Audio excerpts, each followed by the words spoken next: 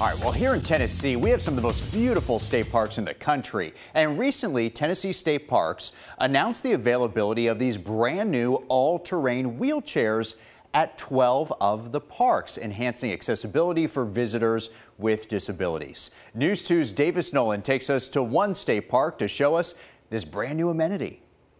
Well, these new all-terrain wheelchairs are really a blessing for people with disabilities. This is my 95-year-old mother-in-law visiting from Japan, and I always wanted to show her one of our beautiful Tennessee waterfalls. So here we are at Cummins Falls State Park. People with mobility impairments have not been able to see these sites. We're very excited about getting these individuals down here where they can view like your mother-in-law today.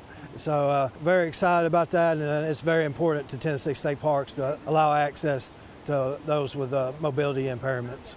These new all-terrain wheelchairs are electric powered and are simple to operate using a joystick. There are two sets of controls, so either the rider themselves can operate it or someone walking behind the wheelchair can guide it. And it's ready to go off-road. The one we have here at Cummins Falls have all-terrain wheels. The wheelchairs are self-propelled or caregiver-propelled, and this allows these wheelchairs to go off pavement or off concrete and really access other trails that we have here at Tennessee State Parks. There are 12 parks across the state of Tennessee that now have at least one of these wheelchairs. In Middle Tennessee, besides here at Cummins Falls State Park, they're also available at Long Hunter, Natchez Trace, Radnor Lake, Timms Ford, and Henry Horton State Parks.